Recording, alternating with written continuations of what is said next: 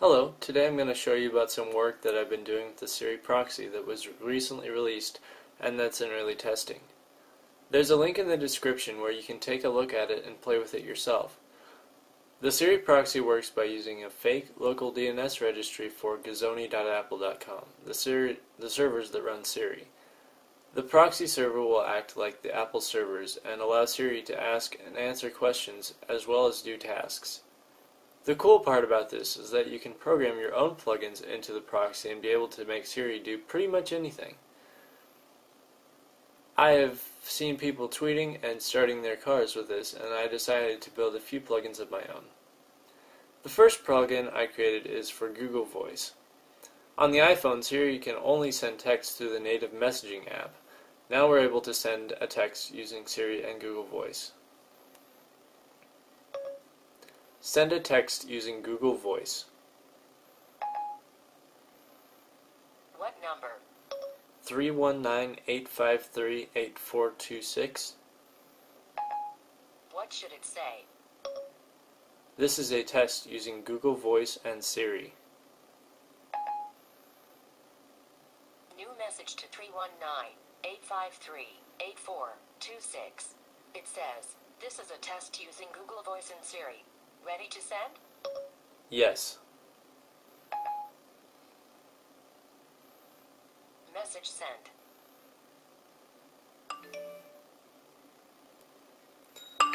Now, as we can see, here is our Google Voice message that we just sent.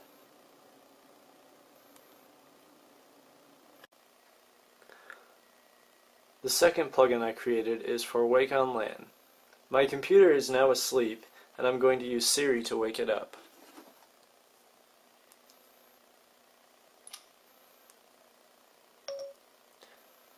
Wake up my computer.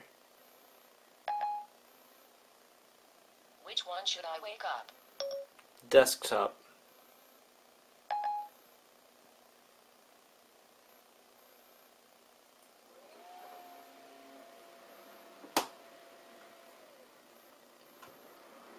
And there we go, it just woke up.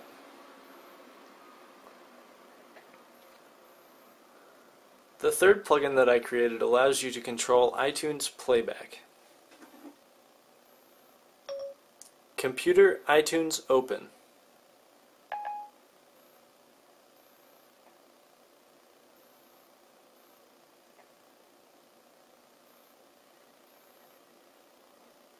Opening iTunes.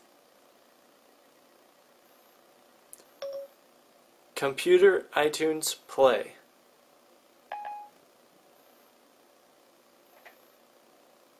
Playing iTunes.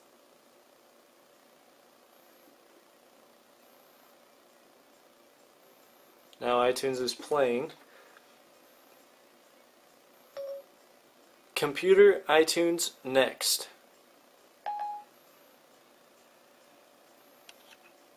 Playing the next song. Computer iTunes volume 100. This is going to set the volume to 100%. iTunes volume There was we go. changed to 100.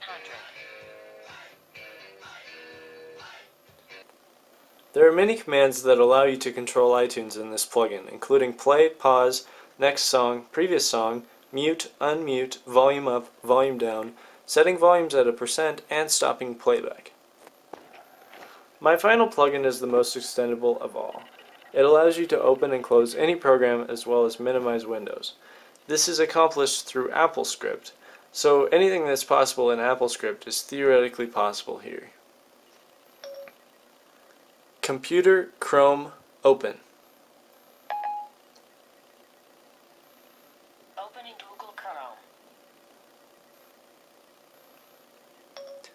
Computer iPhoto open.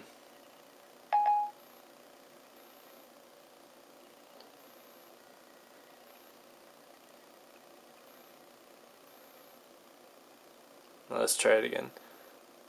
Computer iPhoto open. Opening iPhoto. And there's iPhoto. Computer Word open. Opening Microsoft Office Word. There we go. Thanks for watching, everybody, and stay tuned as there's probably lots more to come.